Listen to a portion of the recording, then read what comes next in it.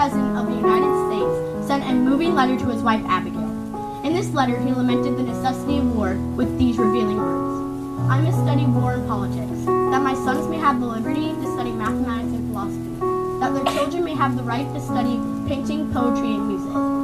The hope of every true American is for peace. You who have sacrificed here today are such patriots, are greatly appreciated by all of us here today. The peace and freedom we enjoy in this wonderful nation to you. Thank you, and God bless each and every one of you.